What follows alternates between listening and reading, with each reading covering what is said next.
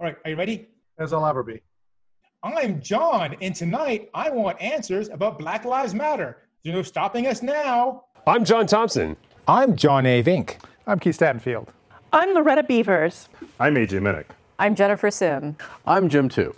I'm Bobby Chastain. These stories tonight on John Wants Answers. John wants answers. Give John answers. John wants answers. Give John answers now. All right, welcome to the show. Check your calendar. If it says June 11th, 2020, then you are watching the episode I'm recording right now. My special guest tonight is Keith Stattenfield. Hi, Keith. Hi, everybody. I mean, I'm not much of a special guest. I'm really your ordinary guest. There's nothing ordinary about you, Keith. I beg to disagree. I spend all day, every day with me, and I'm very normal. Are you getting bored of yourself? COVID's getting to me, is what I'm saying. You got the COVID blues. Yeah. Well, tonight we're talking about Black Lives Matter. Okay. Now, historically speaking, we have talked about black issues before on this show. Yeah. And we acknowledge that we are two privileged white dudes talking about what people who are of color are going through. And we don't really know, but we'll do our best.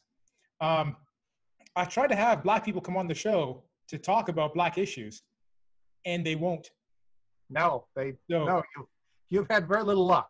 This is the best we've got. This is terrible.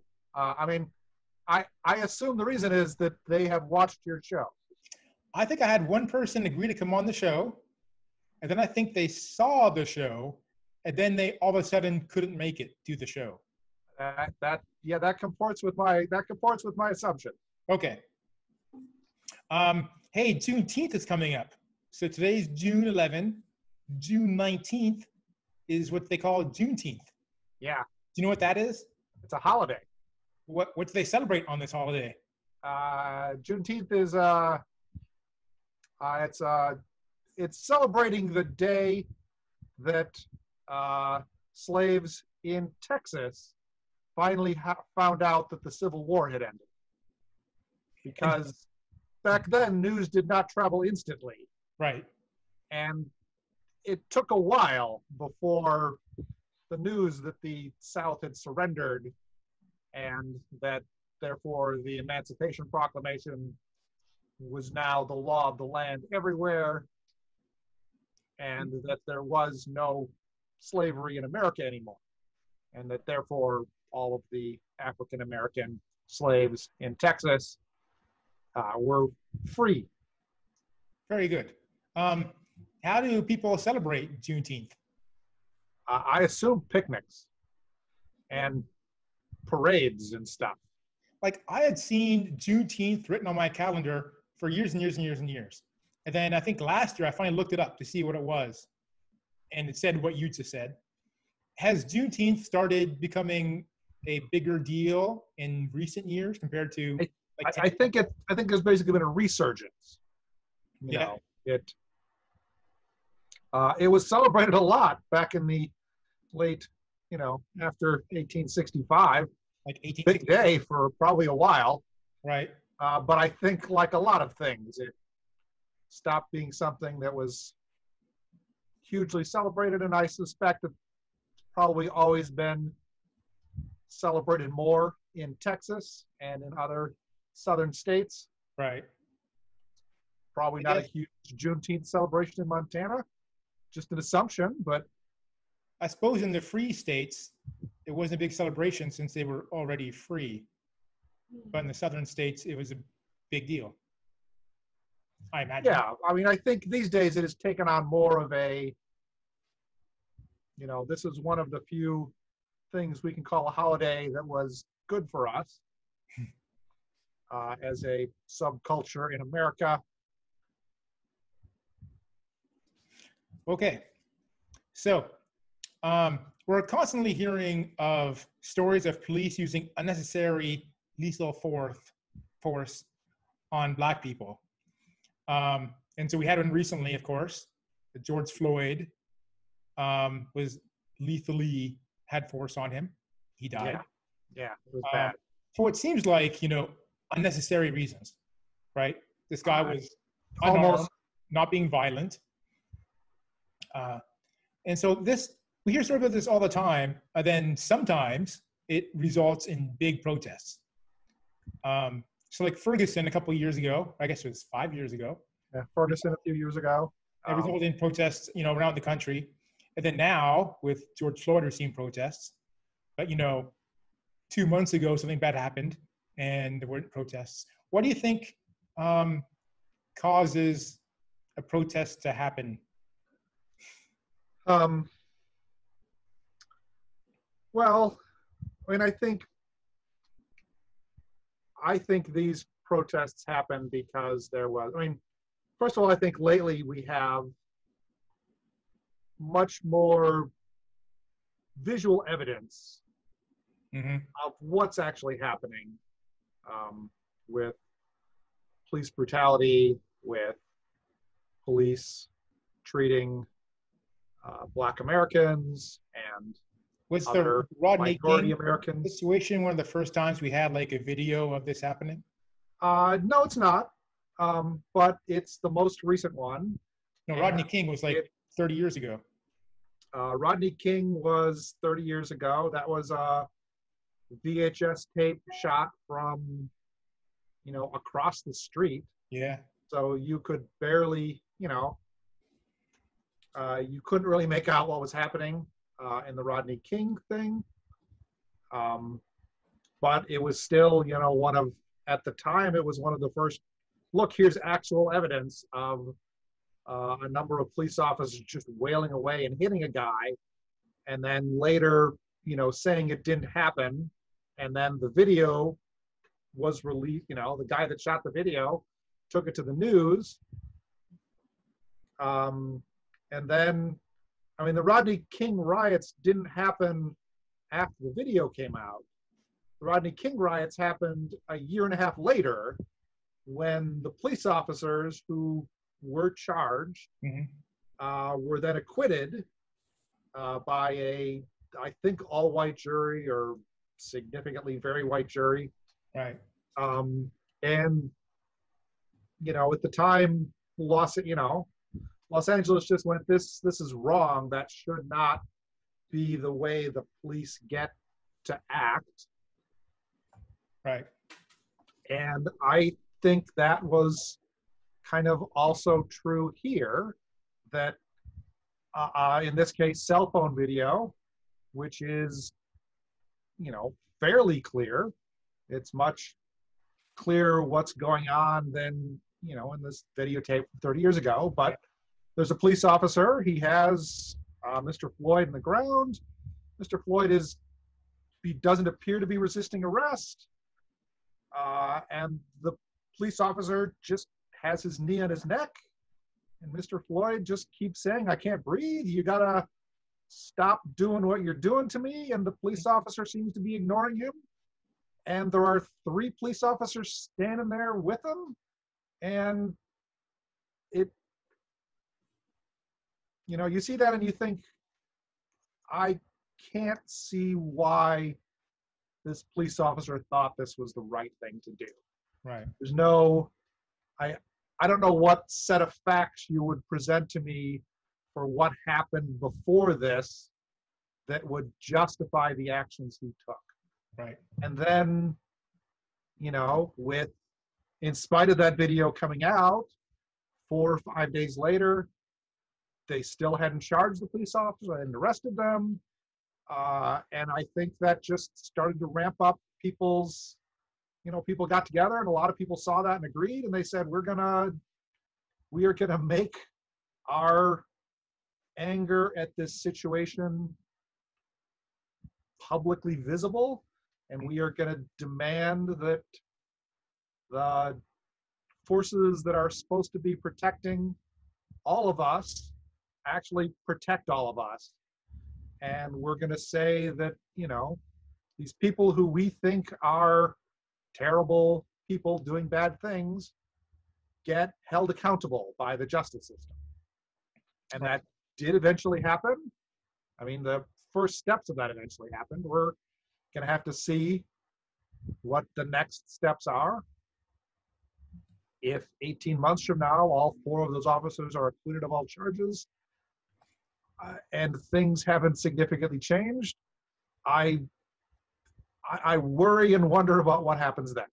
Right. So when I first heard of the Black Lives Matter movement, it made a lot of sense. Sure, Black Lives Matter. And then people started saying, well, all lives matter. And I, on the face of it, sure, sounds reasonable that all lives matter.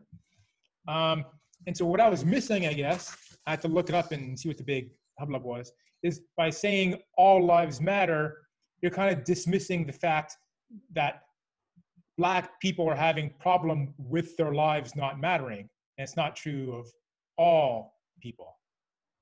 Is that a fair way to look at it? I think that's a fair way to look at it. I mean, saying Black lives doesn't matter doesn't say only Black lives matter. It says I think it says we don't think you are treating our lives as if they matter, and we are telling you our lives matter. Yes. And we are demanding and expecting you to follow through on the ideals of our country, where we are supposed to be treated well. So I know people who are Black, and I wanted to reach out to them and say, like, I know I'm a white guy, and I don't know, I can't ever kind of know what you're going through. But I kind of want to tell them, hey, you have my thoughts and my sympathies and that kind of thing. And I'm not sure I went about this correctly. I'm going to read to you the message I sent to my friend. Yeah. I said, hi, Black person. Now, I didn't actually say Black person. I used their name, but I don't want to say it now. Good. That would have been a mistake. Yes. I'm horrified and angered not only about Floyd, but how you are treated at hotels. I can never know what it's like. I wish all the best for you and your family. I don't know what to say, so I hope this doesn't come across as stupid. And so I wrote that to my friend. I didn't hear anything back. Do you think I came across as stupid? Well, I'm the wrong guy to ask, because the guy you need to ask is or gal. I'm not going to say it was a guy. Uh-huh.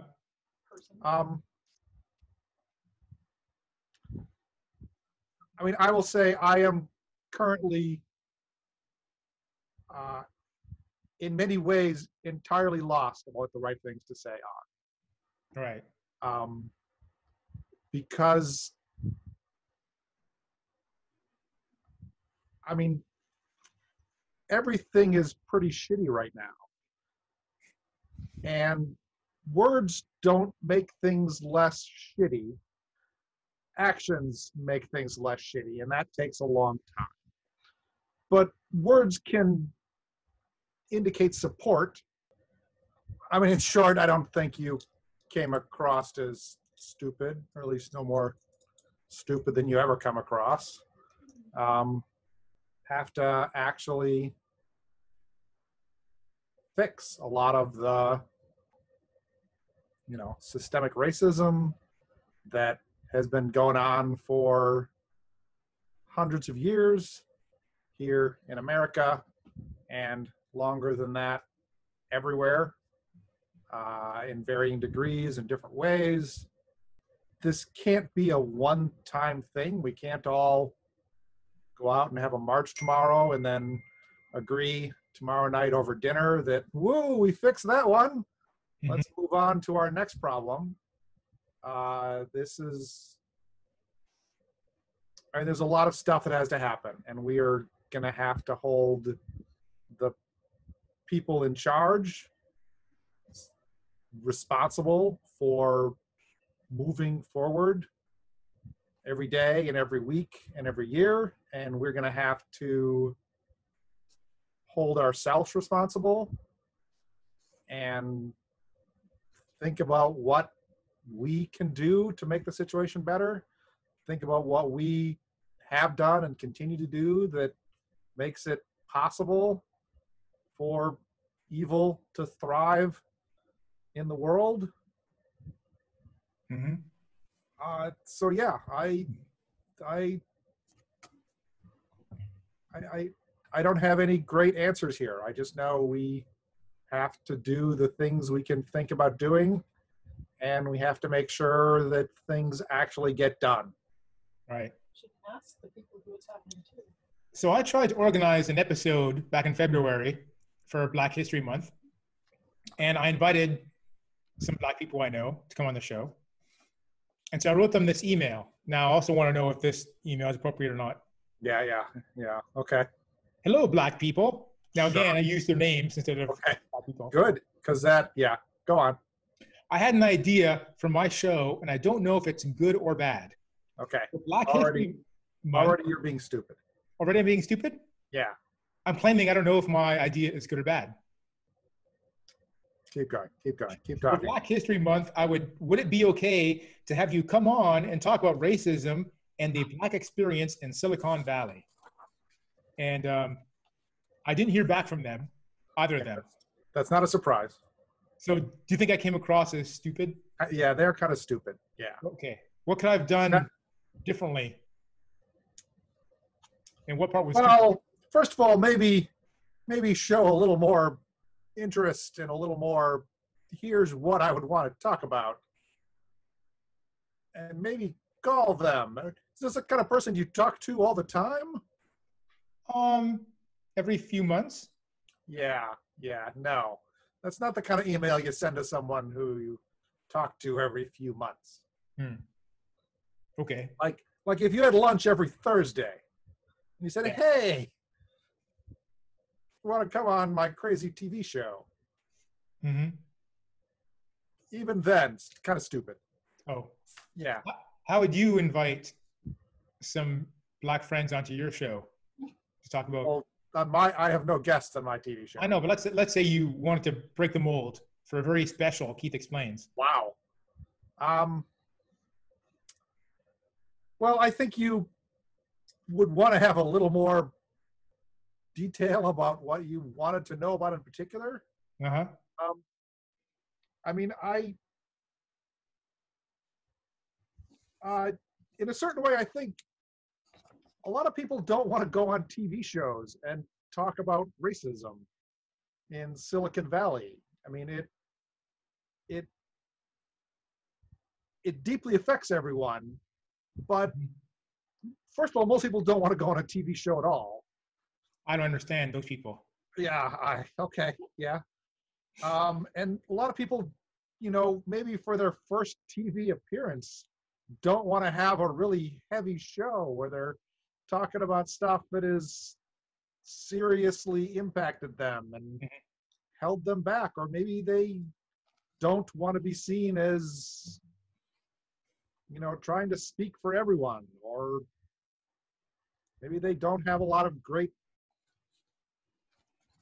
thoughts on this, not on this particular topic, but no, they don't have any great set of coherent thoughts that they think they want to go on TV and talk about.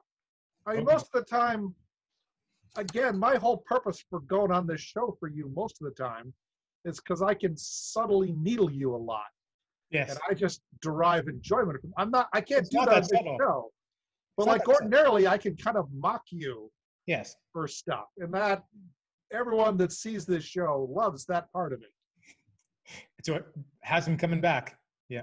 Yeah, but not this week. Oh, okay.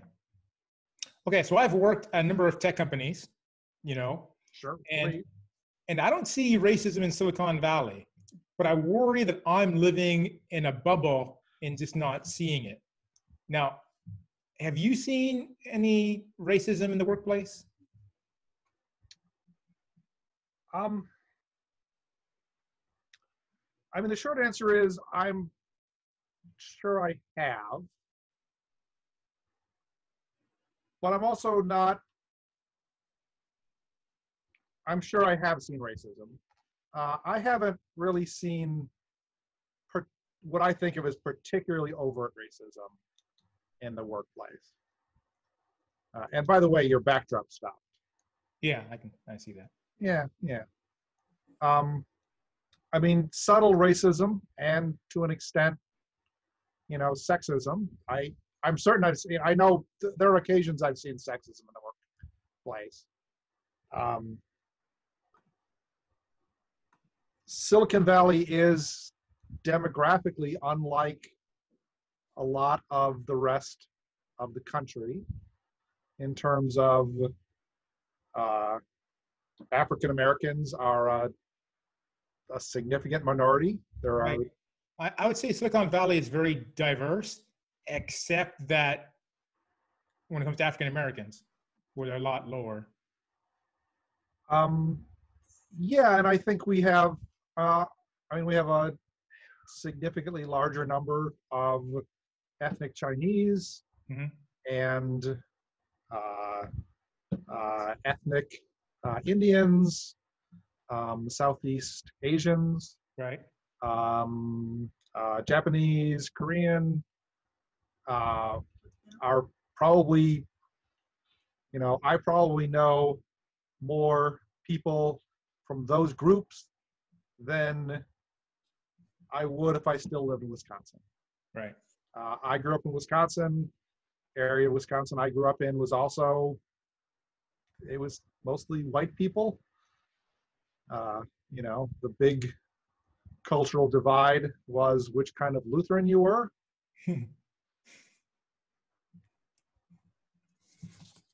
All right. So we had a curfew in the city of San Jose when the protest started up. Did the city of Santa Clara have a curfew? Santa Clara did have a curfew, a little shorter than the San Jose one. And for the city of Santa Clara, which borders the city of San Jose, we had a curfew because they were concerned that the protest in San Jose in the area around Valley Fair Mall would spill over into Santa Clara. Right. Did we need a curfew since there was already a county level shelter in place? Well, a curfew, the word need is funny to me there. I don't think we needed a curfew at all. A curfew is a mechanism for the police to say, you're not allowed to be outside your home right now. I mean, shelter in place is, the county has said you can leave the current shelter in place is designed to say you should stay in your house. You can leave for the following reasons, but it's not a strict prohibition, right? If I want to get in my car and drive over and go jogging, shelter in place lets me do that. Oh, okay. A curfew says, unless a very short list of rules, the police can just say, we have declared this an illegal gathering in violation of the curfew, and then they can start arresting people. Now, practically speaking, if I just, during a curfew, got in my car and drove to the grocery store, it's doubtful I'd get pulled over and arrested, right? Well, it's doubtful you would, although grocery stores closed for the curfew. That was part of the curfew. Yeah. But I'm bordering Campbell, so could I have driven to the city of Campbell and then gone to the grocery store? You probably could have, yes. Yeah.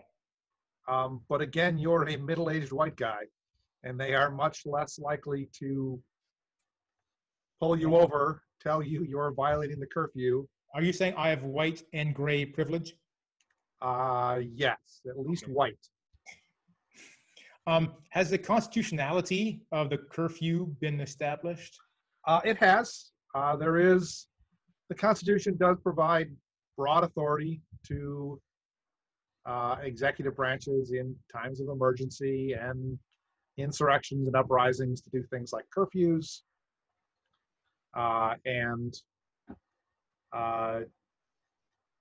Legislatures like city councils can pass emergency measures which restrict freedom of movement and freedom of speech in certain situations for the public good. I doubt a 90-day curfew that utterly prevented anyone from being outside their house 8 p.m. to 8 a.m. would be found constitutional, but for 5 or 6 days when they have had significant protests, which have had associated property damage and things like that, that the courts are going to permit it. All right. So there's a new movement as part of this whole thing called defund the police. Does defund mean like reduce the funds for police or eliminate the funds for the police? I mean, defund the police is a slogan. There are a lot of different people with different opinions.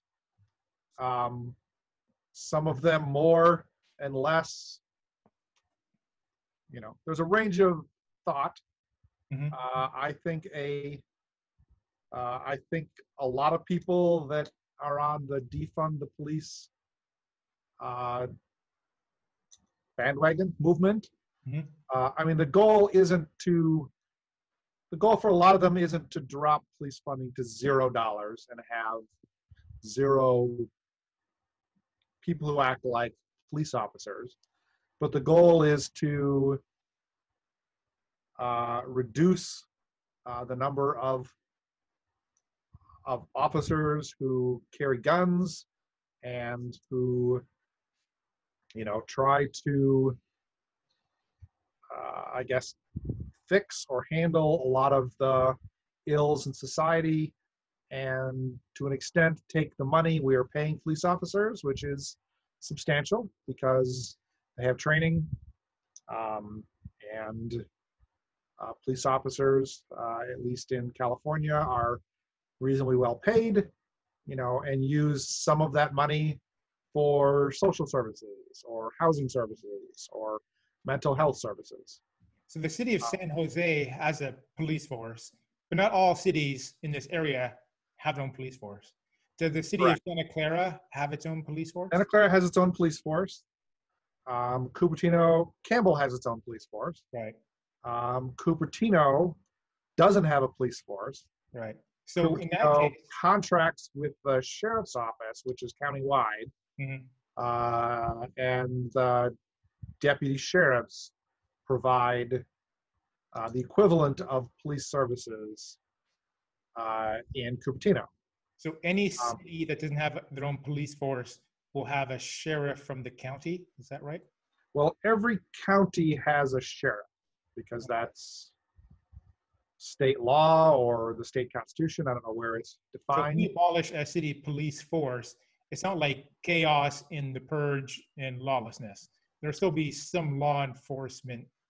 Well, if tomorrow morning there were 0 police officers in San Jose, there are not enough deputy sheriffs in the county, right, to maybe take on all of the things the San Jose police currently do. But that will be fixed, ramp up in a... It could. I mean, it's clearly going to be a process to try to right size, to use a use a buzzwordy thing, what authority and what numbers police forces need. Yeah. Well, I think we're out of time. So to our viewers, if you agree or disagree with what we say, we'd be very interested in hearing from you. You can tweet us at John Wants Answer. Sure. Did we get any tweets after the last show? Not yet. Not yet. I don't think you're gonna then. That's still coming. I don't think people watched the show a month ago and were like just sitting on a tweet in their drafts. All right. Our next show will be in July. July, sure. Yeah, that makes sense. Sometime. So, high five. Good show. Oh, wait, 1 second. How long we do this, John? I gotta say something. Yeah, no, I gotta say something. You say something.